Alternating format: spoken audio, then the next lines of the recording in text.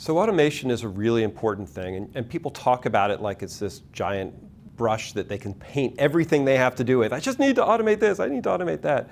And we actually have to step back and think about what automation really is. Right? Automation is allowing us to put together pieces of our infrastructure or applications in a reliable, repeatable way. It's taking over a manual step and moving it into an automated step or a automatic step so that I don't have to do work every time something changes. And then that lets us change things much faster.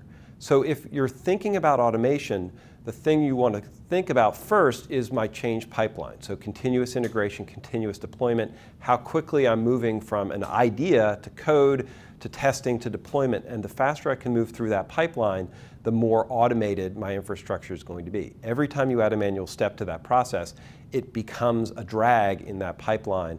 That's where we're looking for automation. So we want to think about the systems from that perspective. One side note that's important to consider is when we think about cloud, I like to think of cloud as infrastructure with an API.